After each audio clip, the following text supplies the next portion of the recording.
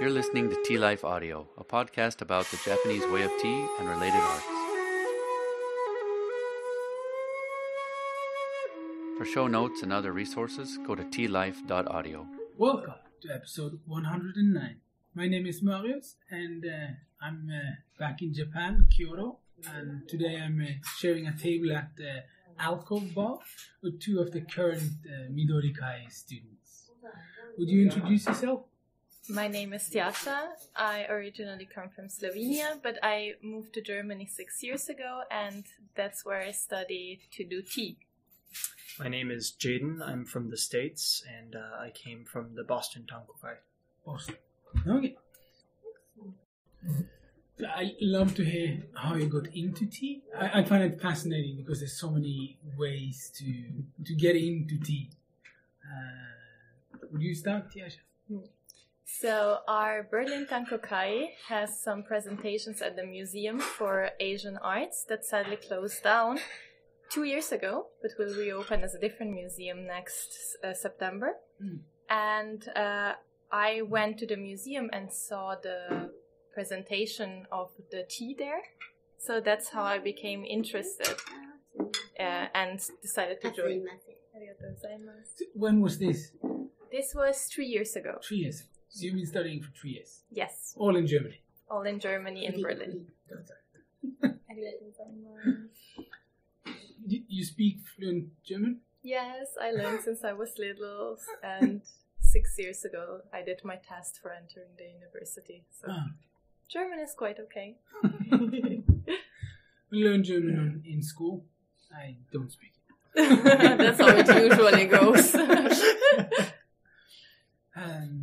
So what about tea was it that you were drawn to? So I was quite interested in Japanese traditional arts ever since I was a child, and I saw documentaries about the geisha. So I really like the whole kimono and the graceful movements. And then I used to study ballet, so when I stopped dancing, I was searching for a hobby that would be just as graceful. And I really, really like the movements of the people doing tea, especially the hishaku movements in Furo season. So this is what I was very drawn to. One of my students said that he's also doing ballet.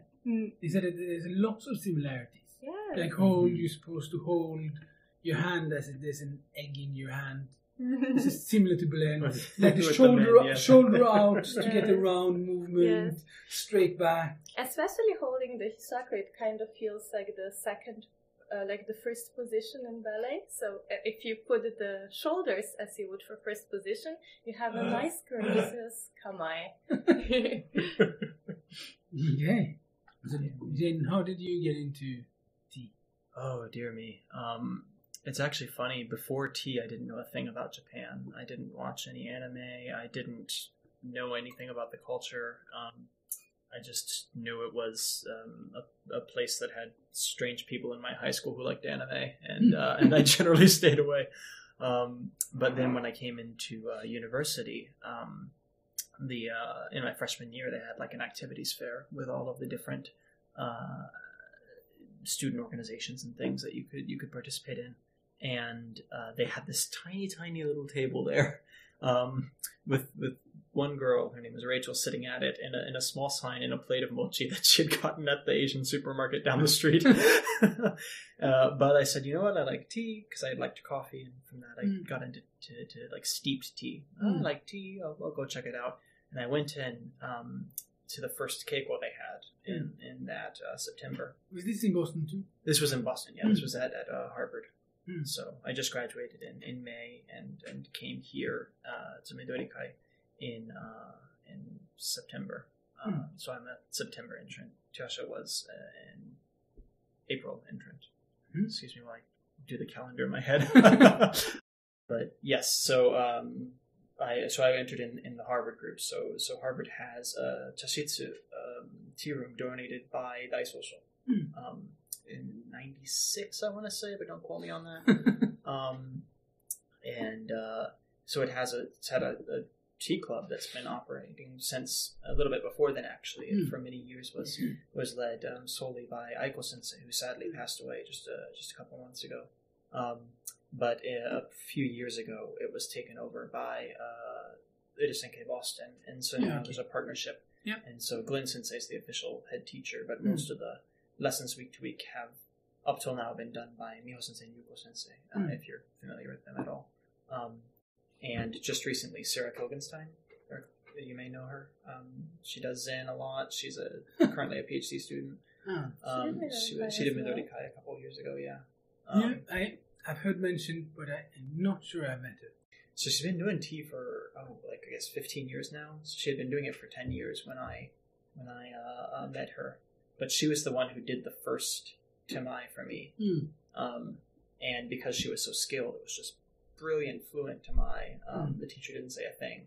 And after that, like one Hakobi Usucha, I just fell in love with tea. And from there, I gained an interest in traditional culture, and then I started studying the language, and now I'm here. So that was 5 years ago? 4 years ago. 4 years. A little bit over 4 years. I always get confused about the American school system. Yeah, it's... That is sophomore. I have no clue what it is. I just know it's a thing. Me neither. So it's a 4-year program, like most American universities. And so I was just a member for the first year, and then the second year I became co-president for the first semester, and then the second semester through my third and fourth years, I was the president of the Cello Society. And gave Glenn Sensei the largest headaches he's ever had in his life. Oh, dear me. Okay, so I've talked to some Midorikai students. We recorded this, it was a Spider-Man bar last time, a few years ago, 2017, I think. Oh, dear. So I'm curious, what have happened to the program since then? I know there's some teachers who have retired, there's new teachers coming in.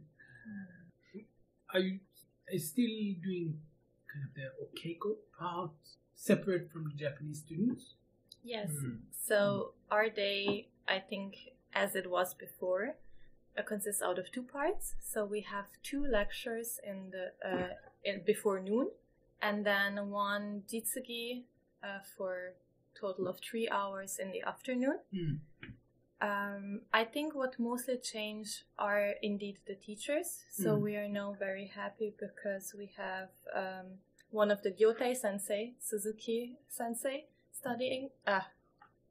teaching us, not studying. And we have Sugitani sensei teaching us once a week. And she used to be only responsible for the Keiko Chakai before that. So she wouldn't teach Midorikai students. So we are very, very lucky to have her. Sugitani sensei is actually one of the direct disciples of Iamoto.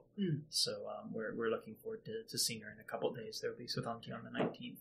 And she'll be doing a special performance of the Shichijishiki, the sort of Kagetsu and Shaza, these sort of practices, the ones that you draw the tabs for. And they'll be doing a performance of this during the Sotanki as an offering to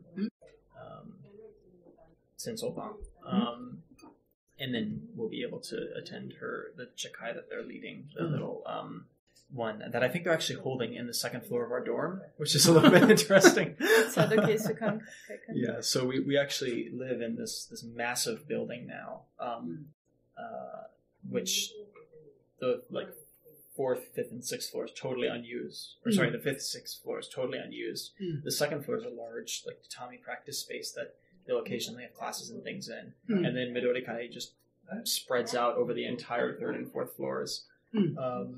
So, we're not sure, what future Midorikai generations, they might be with the Gakuensei in their dorms. They might still be in buildings like this, but we're very grateful for, at least right now, the ability to sort of take some space, spread our legs out, keep all of our dogu haphazardly stacked in a room. We were very lucky because as we got to reside in Chadoken Shukaikan and do have those 2 floors, we have all of the rooms on the 3rd floor available for use. So we have a laundry room, and we have a practice room where we have a tatami laid out and all the practice dogos with mirrors around, so you can really check your posture there. We have a kimono room, we have multiple storage rooms as well as a dogo room and a shared kitchen. So we are very, very lucky. So where is this place in relation to the school? This is around 5 minutes north from school. And if you're late, 3 minutes. If you have long legs like Jaden. Yes. 3 minutes. Okay. Though I gotta say, kimono really does hamper, unless you're wearing hakama, kimono really hampers your ability to walk quickly when you're late. As Tjaša is well aware. Unfortunately, I have a tendency to be a couple minutes late, and Tjaša is my Toban partner, so one of the recent developments, I think they were doing it the last time, or I think they were doing it in 2017, but I know that even just like less than a decade prior, people weren't doing this. But now, Midorikai, like while we still have separate classes and separate keiko, we say jitsugi here to not get confused with lectures. So the lectures and then the like tea practice, jitsugi or keiko. These are still separate from the gakuensei because they're done in English, but we have them in the gakuen building. And we also, because we're now using gakuen supplies and things, we join the gakuensei for their mizuya toban, which basically is just taking care of the building every day, basically scrubbing it from top to bottom, getting everything prepared, everything ready for the classes in the morning, putting it away, cleaning it, getting it ready for the next day, and so for a full week. I think that merger happened, it was mostly done by 2017, I think. Where they moved Gakuensei and Midorikai Toban together. Oh, okay.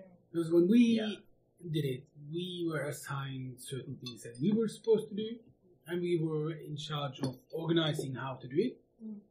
And the Gakuensei would have other things to do. So, for instance, I remember we would do the top floor sweeping. I think we also would clean out the rope and prepare the rope on the top floor. But the first floor tea rooms were all done by Japanese students. Now we completely are merged and we have just different tasks. So it's not even that Jaden and I are working always together. We get separated as well. So we are treated just as Gakuen students are treated. I think that's good. It's really quite nice. You get to know some of the Gakuenseis. Yeah. They're really quite lovely, many of them.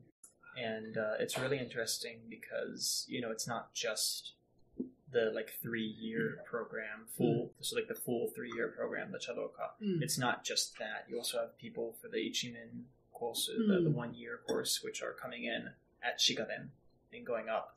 So they have a little bit different experience. But then you also have the Kinkyukai, or the Kinkyu course, the literally research course, although it's also just classes, no research. But those are all very senior teachers who are coming back in and doing crazy upper tamai and 3 months lots of shichiji or 6 months. If you look on the board and you see a massive list of kanji with all this difficult doga written out, you're like, "Yep, that's the Kinkyu." So it's really interesting. We're working alongside these teachers, but the thing is that they're treated just like students, and so strangely enough, while we address the Gakuen teachers, we speak up to them because they're above us and everything. We speak equal with the other students. It's really funny because the students in these 3 6-month courses are considered to be students, and so we speak on them equal level, when in fact they're actually teachers and way senior to us, and some of them more senior than some of the Gakuen teachers. So it's really interesting that they're taking this opportunity to sort of just become students again. And so it's really nice to get those different perspectives, get the different feelings of people from different points in their life. You've already been here many months. Yes, I've been here for 7 months now. 7 months. So, what did you both of you know about the program before you came?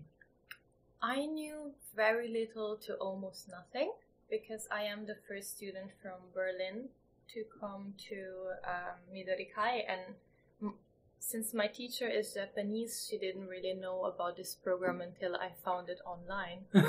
So she then acquired a bit of knowledge by asking her other friends that if they might knew the program, but I knew from what I read from blogs. So there are a couple of blogs online, however they're mostly from the previous time when the Midorikai was not a part of Gakuen yet.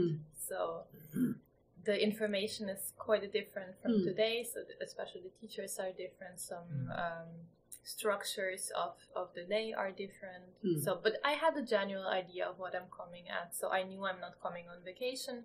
I knew I'm coming here to study and learn, and that it will sometimes be hard, but good. I learned Turns out most of the time it's hard. I learned a thing in Finland in October, that Finland has two entryways into Midorikai program. One is like everybody else through the Tankokai. The other is a general scholarship. And the wording of the advertisement for the general scholarship was basically gave the impression that you would do some studies a few hours every day, not even 5 days a week, and it would be easy breezy.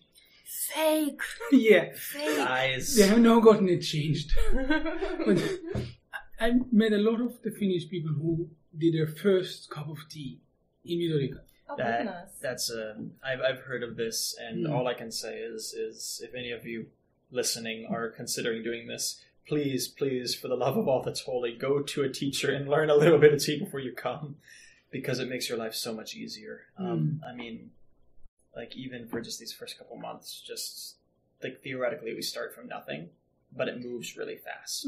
So we start from like entering the tea room, sitting down, walking, and yes, it takes like a week before they start you on Yakobon, first Tamai, and then it takes another week or two or something before they start you on the first using the Hishaku and things like this. But a week is a short time. Yeah, and to have that body of knowledge, to have your body already kind of have memorized the basic steps, and then even later when you're starting like the kohai, the younger students, my group who entered in September, we are just now starting the konarai, so like your kinin date and the different kasaris and things like that. And the fact that many of us have already seen most of them, or at least some of them, and have some idea of how they work, makes it a lot easier, because what I've realized so far, even with just a couple of months, is that Midorikai is not about Tamai, really. It's almost incidental to what we're doing here, which is the Toban is like what we're doing. The sort of attending the events is what we're doing. It's the learning how things work here, learning how people approach tea kind of in the tea epicenter here.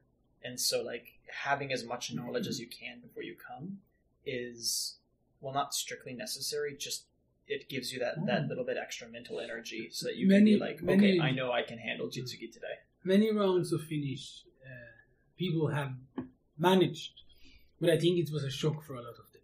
Yeah.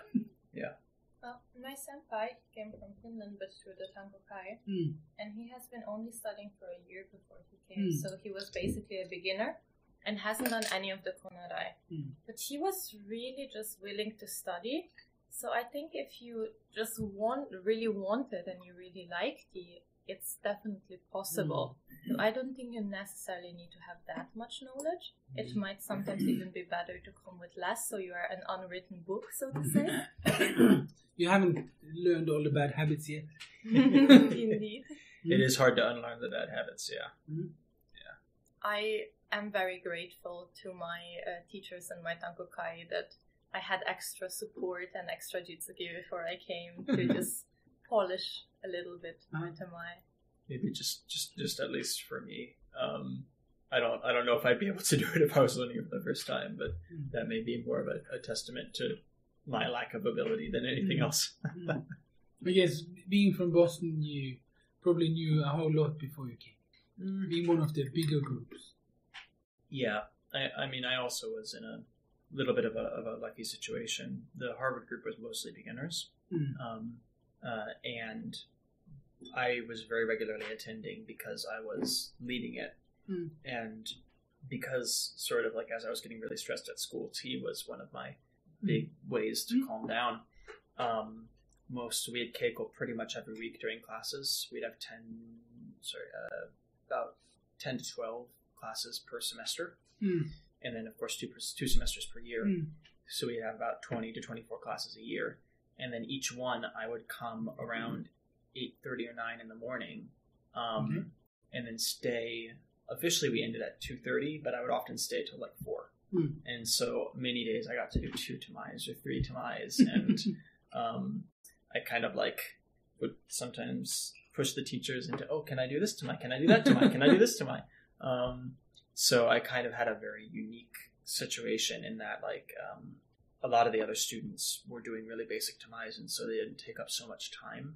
And so I was just lucked out and was able to practice a lot more than I normally would. So even though I've only been studying for 4 years, I was able to get like more practice than most people are able to, just because I lucked out.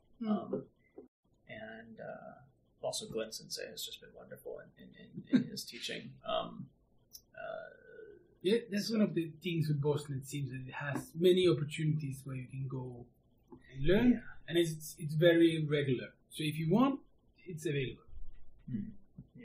Yeah, the Boston group's a really good one. It's really growing too. I mean, even in the time that I was there, it was already big when I arrived, and it's even bigger now. When I left to Kyoto, like they just celebrated. I think it was their big anniversary. Yeah, there was when I was 10th of October. Around there, yeah. Because that's when the Finnish event went off.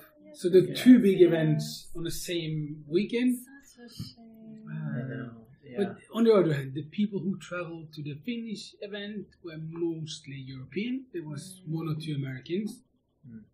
And I guess in the Boston event, mostly Americans because of the distance and stuff. I'm looking forward to get Anthony back on the phone so we can get a review of what happened.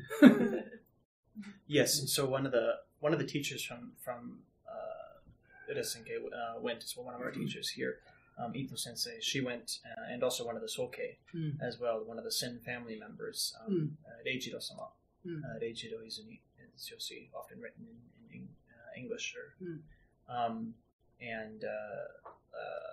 According to Ito Sensei, he enjoyed himself, and she had a wonderful time as well, and everyone was so nice and lovely, and it was a great event. I think Glenn Sensei was able to make tea on one of the swan boats in the Boston Common, which was a big I've seen a photo of that, and I heard the same thing. That was something he was dreaming of doing, and I was like, okay, yeah, everybody has their dreams. Oh, indeed. I mean, when you don't know the boats, you don't have a relationship to the boats. A boat is a boat, it's just a boat, right? But these are like distinctive to the Boston Common. Yeah. If you go there a lot, then you see them every single time. Yeah, So. That's what I mean. I only been to Boston once. Very short time. I've never been to Boston at all, so sadly cannot help. So was anything very different? I mean, from what you expected? Had you been to Japan before Midorikai, or is this also the first time to Japan? So I was here 2 times before, each time for 3 weeks for vacation. So I have known Kyoto before, but I have never been here for a longer time. So yeah, I think what surprised me the most is I was actually quite prepared to come into a very competitive environment, I believe, where people are just like kind of thinking of themselves and just trying to get the most of the program. But I was very pleasantly surprised that people actually here like to work together, and they really like teamwork is here really the most important thing ever. Like we cannot do anything if we're not working together. If one person is not working, then 7 others need to work more because of this one person. So you learn really to take care of other people as well. So this Oshusama says you should have a pair of eyes on your back. And this is really what you learn here, just to observe and be very cautious of what is happening around you. But also, like, your ability to work in a team just grows by 1000%. And I think this is one of the best things ever. Is to have a group of people that you like working with. That is one of the I'm waiting for it to kick in. That's one of the things when I look back and said, what is the most important thing I got out of Midorikai? It's, like you said, it's the teamwork, but it's also teamwork with people you don't necessarily like. Because you're stuck in this group, and people, I have no idea what you're talking about. And people are from very different backgrounds and different ages and everything. Oh, yeah. And in my group, there were some people I didn't work well with at all. But they're like, okay, they're going to be here for 6 months. And you're going to spend every single day alongside them. And everything you're going to do needs to kind of coordinate with them. And it forced me to kind of learn that as a skill. Where in normal society, you can just, well, this tea club, I'm going to go to the other club, right? Or I'm not going to go attend this event because the guy I don't like is showing, right? Yeah. But here you don't have the option. You're like committed and locked in with a group for a year. Before I came here, I was speaking with 2 members of the Slovenian Tangokai who were here before, Ziga and Katja. And I think that Katja gave me one of the best advices ever. She said that Midorikai is the time where you work very, very close with people, so you will see their best sides, but also their worst sides.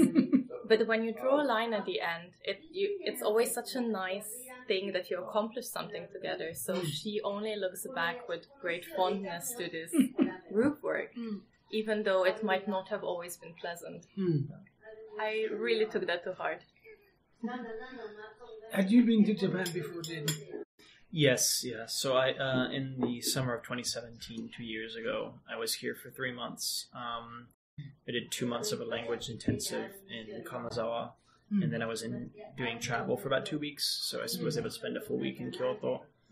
And then I did a 2 weeks program where I taught like a seminar in English to Japanese high school students called H-Lab, which was really quite fun. And then last summer I came here and I did 3 months of research at Kyoto University in quantum optics. So I was very different from T. Very, very different. I've also left the field now, so yes. So I was living actually just in the so kind of roughly on the same latitude in the city as where Komichian is, just a little bit south, but just by Ginkakuji, you know, so at the end of Imedagawa Street, so near the Kyoto University area. And so a couple times I came in this area. Actually, the first night I ever landed in Kyoto, or I came to Kyoto in 2017. I actually went in the middle of the night and just stood outside the Kabutamon and went, wow. And then the guard came up to me and like, what are you doing? No, go away. And then now I walk by it all the time and I'm like, oh, please don't tell me someone sees me doing something wrong.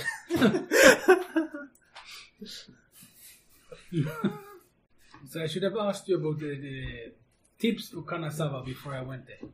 Oh yeah, it's a wonderful city. It's a lot more accessible now that the Shinkansen goes there, the bullet train. And it has a lot of. It's kind of like Kyoto. It has a lot of the traditional culture. They call it like the Little Kyoto because it was never bombed during the war. And in addition to that, during the Edo period, during the Tokugawa shogunate, really when tea was coming about, the Maeda family lived in Kanazawa, so it was Kagadomain, and they were extraordinarily wealthy. So they had been granted Kagadomain by Hideyoshi. And then when the Tokugawa took over, the Maeda were so strong and wealthy that they couldn't just dispense with them. but the Maeda like had to kind of put their money somewhere that wouldn't arouse suspicion. If you have a bunch of money standing around, or you maintain a standing army, the Tokugawa would have been like it would have been very hard to convince them that you weren't going to start an uprising. And so what they did is they poured all of their money into arts and into temples and into things like this.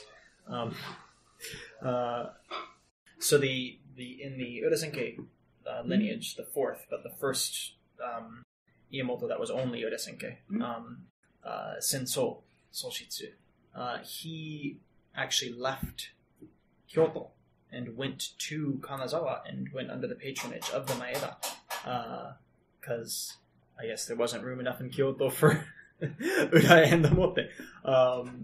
I'm not sure the specific details of why, but he did go, and he took along with him one of the apprentices, one of the people who worked in the Raku family's workshop, Ohi. And so the first Ohi Chozaemon and Senso went together to Kanazawa, and I looked at Ohi bones. Oh yeah, the museum there is very similar to the Raku Museum. It has the same feeling. Looked also at stuff for sale, and probably not from the original guy, but lot nice stuff. A bit pricey. Any lucky finds? I found one. I didn't buy it. It was almost 100,000 yen for. Oh goodness. Oh yeah. Actually, the first time I went to the Ohi Museum, not the current Ohi head, but the retired one, was just sitting around in front of the museum, and I had this was during my language intensive, so I was kind of midway through second year Japanese at this point. But as soon as I saw him and realized it was him, somebody said, "Oh, this is the previous headmaster." All the Japanese I knew fled my head, and I was just sort of nodding my head. Hi, Starstruck. Konnichiwa. And then he said something in English and left the room, but so I had a grand total of about 20 seconds of communication with the previous Ohi head. Applause. Yeah. So people look, the ones I saw at least are usually like a deep dark brown glaze. I know that's where you kind of black and red being the Raku. Yeah. So for me, now it's November. It's probably going to be December before I see a row. So let's talk a little bit about November. Oh, yes. Dear me. Favorite time of the year. Why? I really, really enjoy the whole celebratory feeling of Furo turning to Ro. So I started doing tea in Ro season. So Ro season has a very special meaning to me. I first learned how to handle Hakobi Usucha in Ro. I first learned how to do Koicha in Ro. And I was very, very, very frustrated. Excuse me, everyone who helped me going through this frustration. So I am very looking forward to go back to where I started. And I don't know, it's just something splendid. I like to have students transition from Ryakubon to Hakobi in Ro season. Why so? Because the Hishaku work is so much easier. So you can deal with all the other stuff first, and then summer comes, and then you can deal with the extra Hishaku. And then Koicha gets easier. So you've already done the most of the work at Koicha, and then you're like, oh, this is it? I don't need to move around 10 we're not doing times? pirouettes in the Tamaisa. Although perhaps with your ballet training, pirouettes would not have been very hard. That would be fun. That would be fun. Oh, but have a video. Oh, yeah. Because video is of course the best medium for a podcast. Yeah, I think we posted this video before. Oh dear. Yeah, November. Yeah, so the general splendor. Also the sweets. The sweets have a lot of kuri, the chestnut, which I absolutely adore. So, I see some other opinions across the table. For me, like Suban and kuri is in the bottom of the sweet hierarchy. Yeah. Kuri, the actual like chestnut itself, when I have like the whole chestnut in there or the roasted chestnut, that's quite good. but I've always found the sort of like kuri powder, like the chestnut ground up powder, mixed in with the on or whatever they're putting on the outside. You know, these sweets that you sometimes get. It's all soft, but it's the kuri powder sort of mixed in. These ones, I'm starting to like them, but it's been a long road. All my favorite flavors have been acquired tastes. Black coffee, of course, matcha, grapefruit, things very bitter. So fermented things. So like I know that I will like this a lot. Eventually. But I'm still getting there because you have to eat a lot of it, and you don't get to eat okashi just every single day. You know? In Midorikai we do. Yes. But it's not always. Lucky. It's not always the kuri powder in the sweet okashi. So, like if I was eating it, 3 times a day for a week, I'm sure I'd love it by the end of the week because I'd finally get accustomed to the taste. But I do remember the first time I ate it at the Harvard group a couple of years ago. I took a bite and said, dog food. But I cannot understand your feelings. Yes. I actually this actually came up during we helped at the International Shakai. So we did some of the tamai procedures and did a lot of the hakobi, delivering tea and sweets to people at the International Shakai with the ICI members. So the group that meets on 3 of the Saturdays per month to do sort of a long form keiko in the Gakuen building. And so they hold it's kind of primarily their event because we have the Christmas Shakai that's just ours. But we partner with them and we do some of the tamai procedures and help with the hakobi. It's really fun to be able to work with them. But during that, I kept noticing a lot of the sweets kept coming back. And it was a kuri sweet, like the one I was talking about with the powder. And I didn't put it together. And so I was saying, why are there why do we have this whole like bucket basically of half of a sweet? And then one of the people pointed out that this is a flavor that's very, very difficult for many non-Japanese to enjoy at the first tasting. And then all of a sudden it made sense. And I said, yes, I guess these are the sort of things you have to think about, like they tell us, and we have to look at the notes for the Christmas Shakai. We're preparing for ours, we look at the notes, the responses, and the criticisms of previous Shakais, different notes to improve sort of thing. And a lot of times there'll be like, there's the sweet, but this ingredient doesn't really seem to agree with many of the people's palates. And then you remember, the foods are a little bit different sometimes. And you have to take that into consideration. When it goes through all of tea in it, you always need to think about the guests. Know as much as possible about what they prefer, what they don't like. But these days there's also a lot of allergies. So first of all, you need to get rid of those. But then you want something that people can enjoy. So you can eat it, but you don't like to eat it. Okay, that's a problem. Because this is supposed to be a nice event. I did notice a lot of the backup sweets for allergies was senbei. So here is your cracker.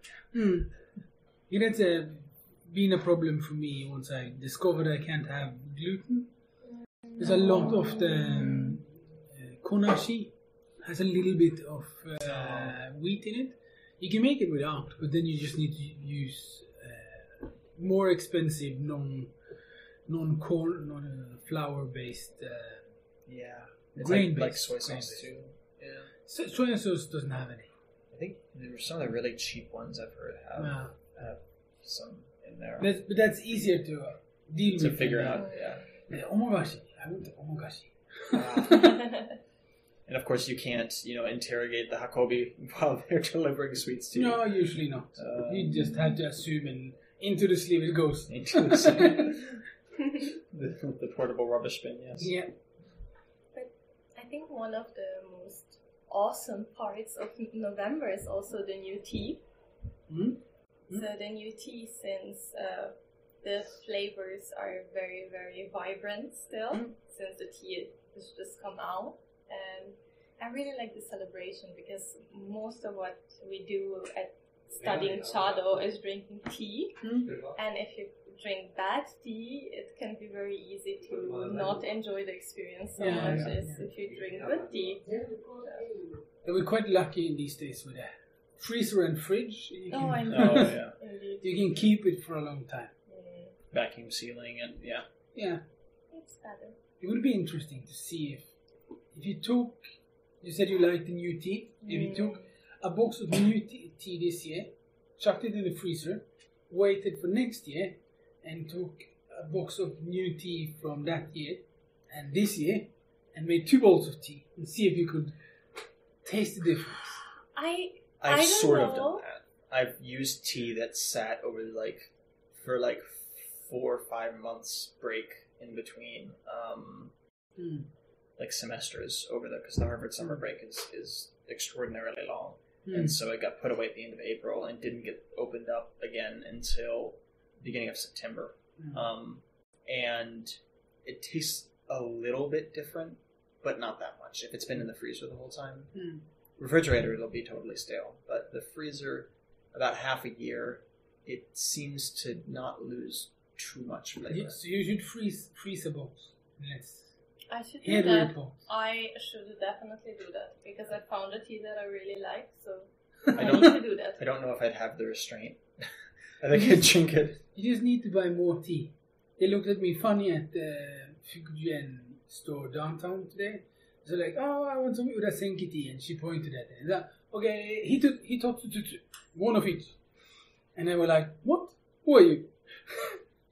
Fukugen, they're all winners. All winners of Fukugen. That's Asian Mukashi have been my go-to tea for a long time. But I wanted to bring... We just had that the first time last week, I think.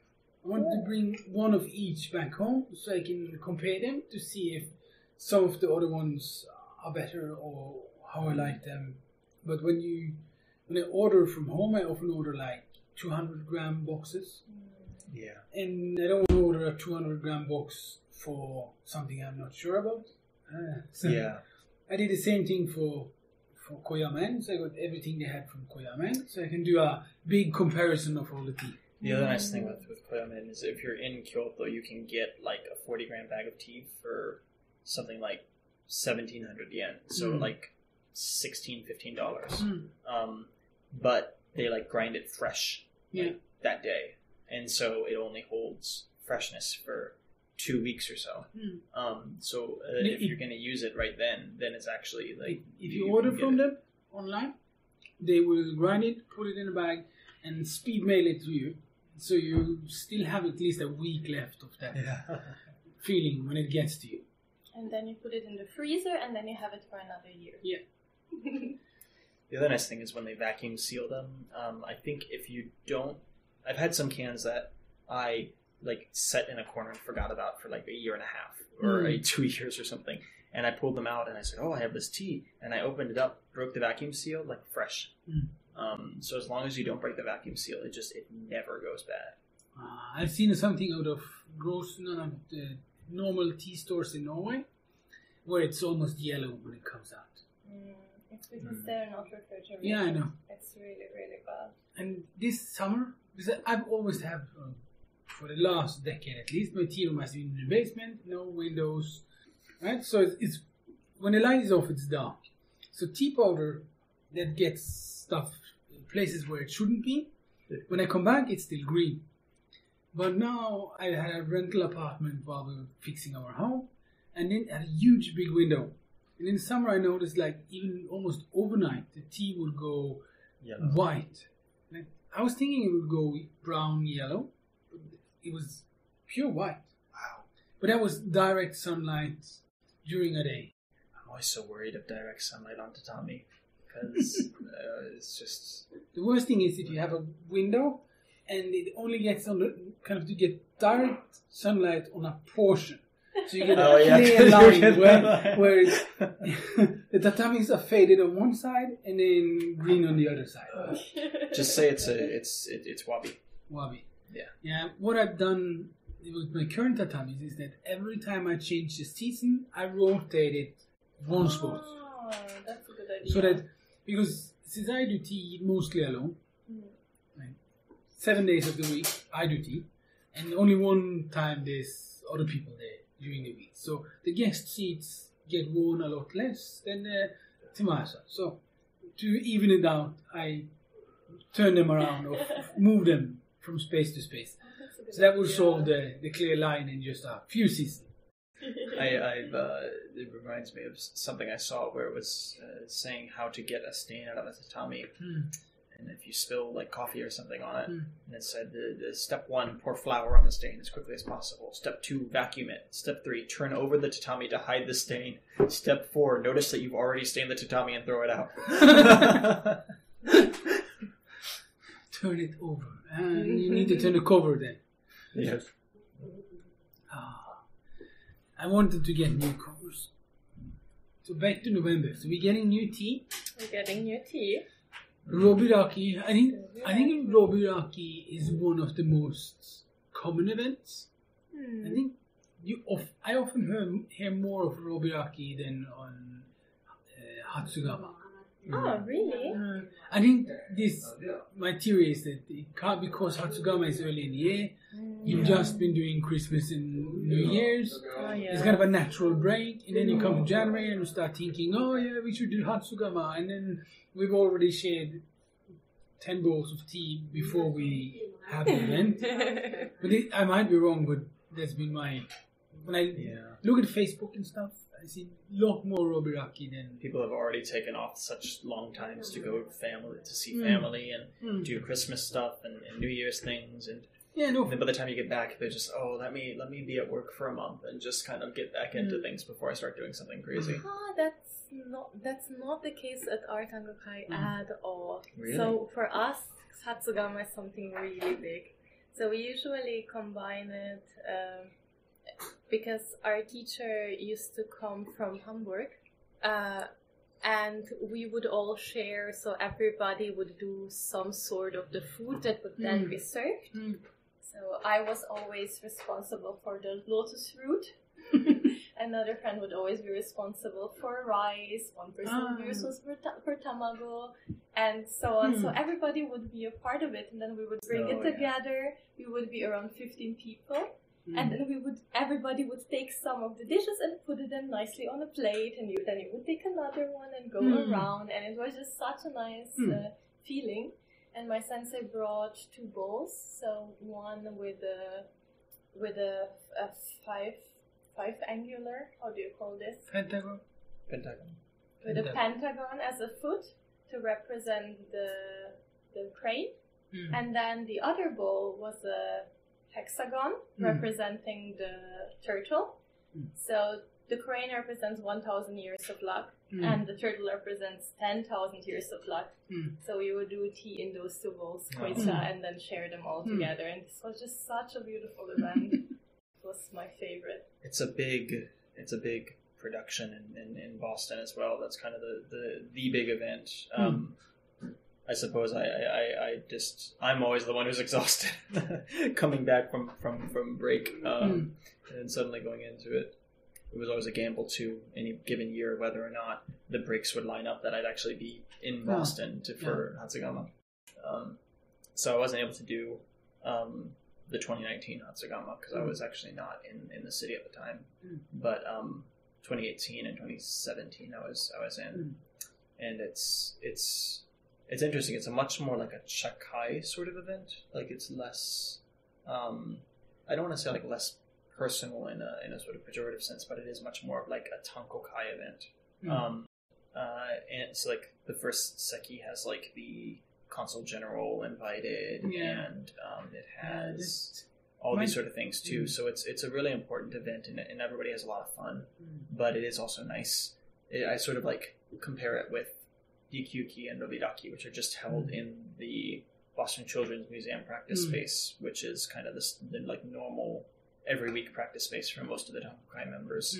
And it's like a little bit more kind of just the Tankokai, whereas the Hatsugama is a little bit outward facing. Because I think Warsaw does something similar. I think Hatsugama is big, maybe that's why, seen from the outside, you get more Robirakis because people there's more of them, but each of them is a smaller event. While the Hatsugamas a much bigger event. And I also think that because they're much bigger, they get spread out over a longer time. Yeah.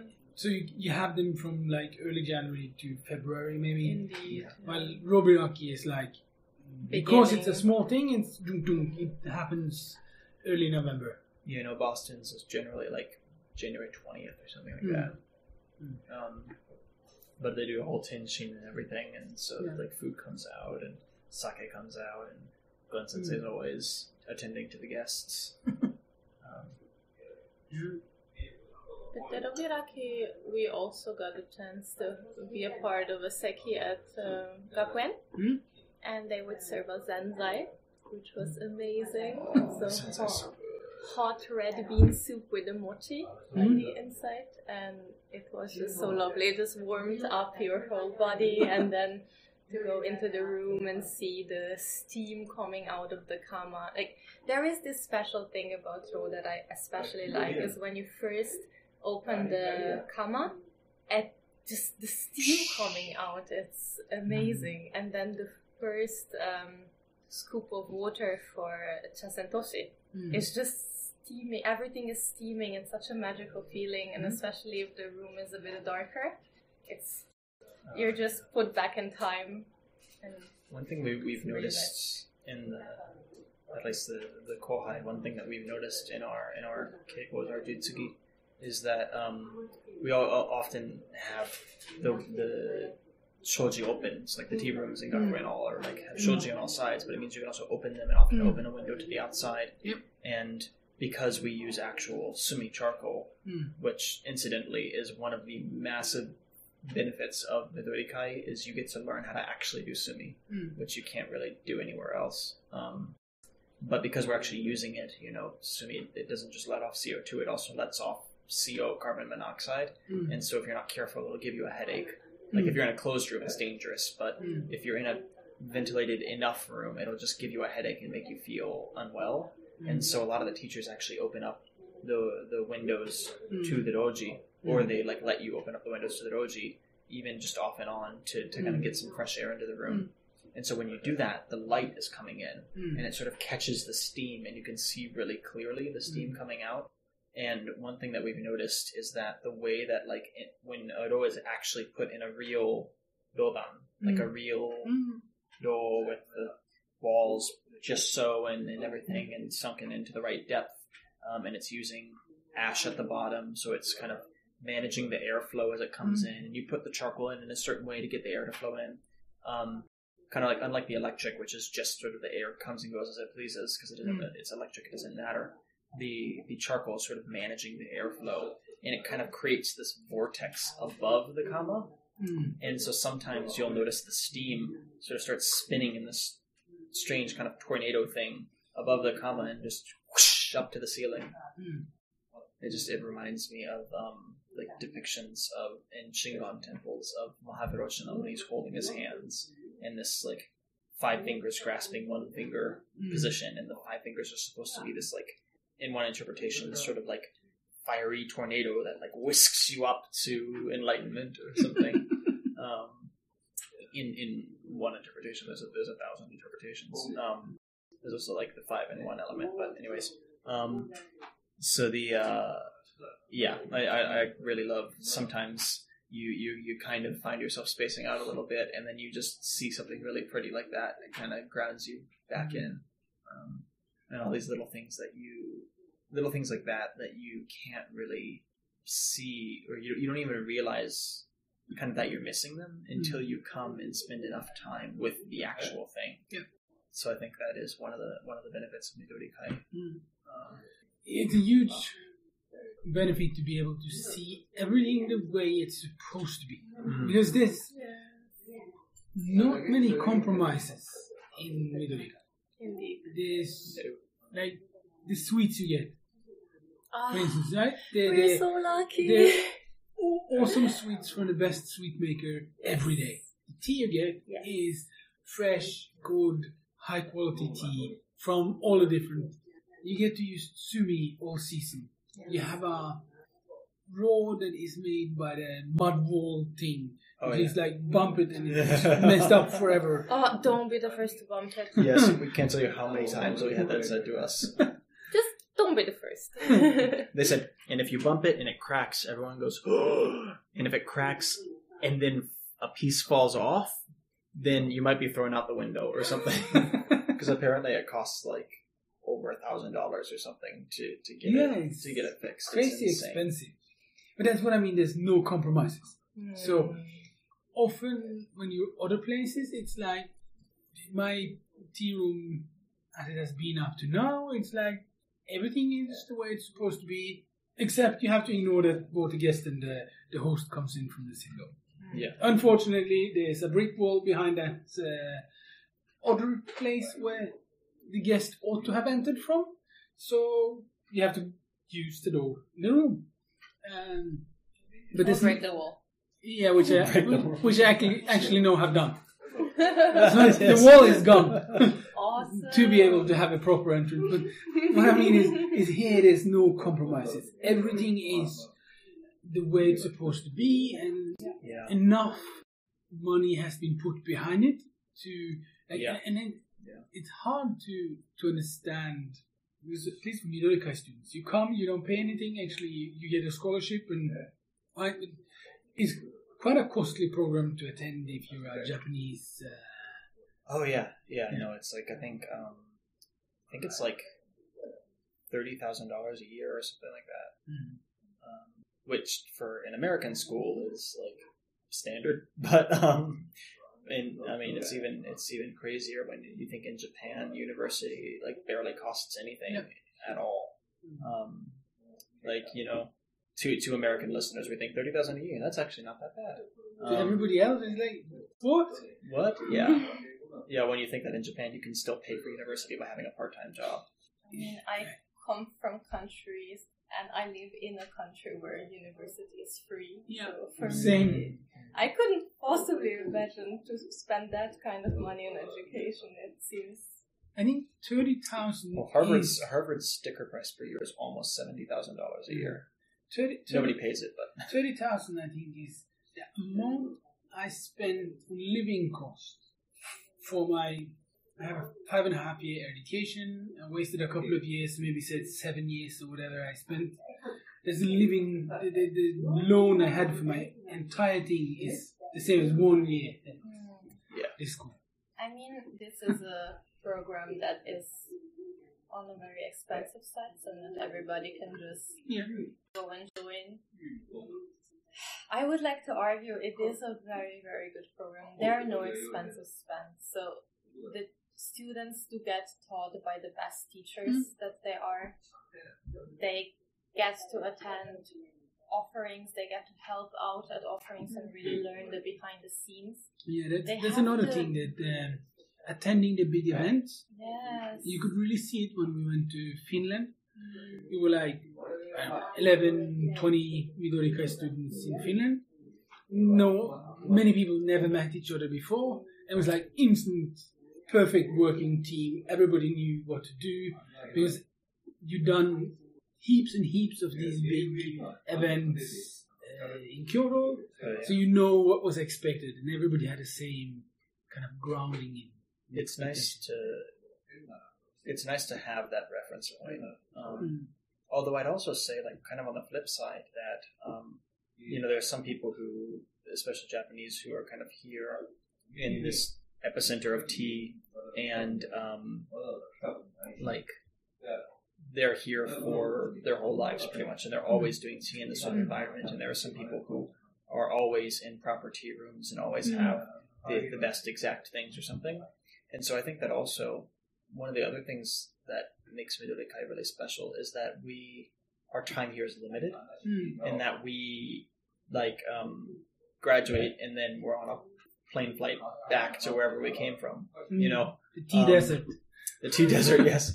But sort of, if we're the tea Bedouins, we have our resourcefulness, and so we're coming into it knowing that these things are like sort of a luxury almost. Like it's very seldom that you're ever going to have a chance to have all these different things, And so then we go back, and like the education doesn't just stop here. It also continues when you go back home and try to figure out, okay, all this stuff I just learned how to do. How can I do that? How do I do that? And I feel like that makes you understand it better too. I had a long talk with Gary Sensei yesterday about Chaji and in particular Kaiseki, and kind of how to do it in a manageable way. To make it enjoyable for everybody. And I wish I could be a fly on a wall in that conversation. It reminds me of the sort of mental process you have to go through to do like Gyakugate, for example. When you've been doing Hongate for ages, and then you go to do Gyakugate, and all of a sudden some things are different and some things are the same, and you have to learn, wait a second, okay, what things were because it's a left-right hand thing, and what things were because it's Kamiza-Geza. And so, like, it makes you learn why it was that you were doing these things before in Hongate, whereas before you just sort of were saying, like, this is what I do, and you didn't really unpack, like, why it was that you were doing these things. So I think, like, especially in the beginning, it's a little bit kind of, at least for me, it makes me a little bit flustered sometimes, because it's sort of like, you're doing this and that and that and that and that and that and that, and then you do these steps to, like, prepare the mizuya, or to do this cleaning task or something like that, or to get the road ready. And then it's sort of like my instinct is, well, why are you doing this? But if you just hang around with like perfect roll with all the utensils you ever need, you'll never learn kind of like what's the most important thing. If you wanted to like do sumi yourself in a different country and you had to like make a lot of the stuff yourself, or you only had a budget to order a couple things from Japan, what's the most important thing to do? You know, if you're going to be making this yourself, like, is it vital that the dough is so and so deep? Is it vital that you have sumi exactly in this size or exactly from this tree? Like, you have to. I'm trying to figure out that. Yes, yeah. I made some sumi.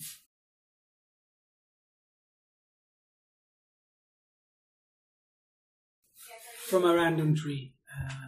The problem is that it doesn't really light and keeps burning. So it lights and burns as long as there are external heat source to keep lighting it. So if you kind of think about, you have a shtabi and you lean sumi into it, as it burns, it will slowly fall toward and therefore burn to the end. But when I tried to make shtabi of my homemade sumi, it would never kind of become glowing more than like the bottom half centimeter, because it would crumble before kind of lighting itself all the way up. So I have to try it with some other pieces of wood. That must have been heartbreaking. It works, Nodo.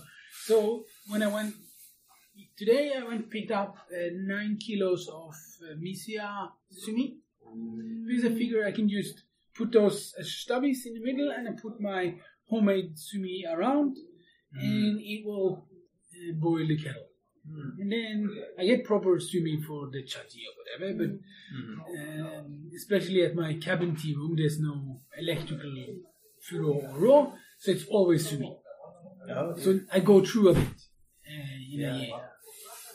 So well, I think we've gone a long episode. So it was really great talking to you guys. I hope you have an awesome rest of Midorikai stay. Thank you. I'm sure we will. Yes.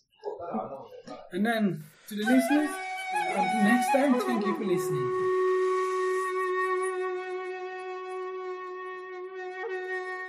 This has been a production of TeaLife Audio. You may use this show in any non-commercial endeavor as long as credit is provided to TeaLife Audio. If you enjoyed this show, please rate us at iTunes or Stitcher,